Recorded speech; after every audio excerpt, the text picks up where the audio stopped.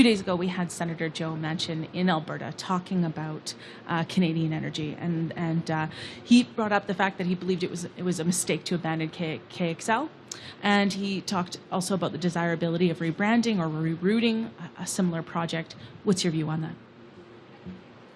that? Look, our government has been very clear that we support KXL.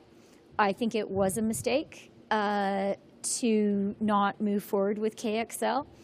And following the Russian invasion of Ukraine, I raised this with my counterpart Janet Yellen, the U.S. Secretary of the Treasury, in a conversation about U.S. and global energy security.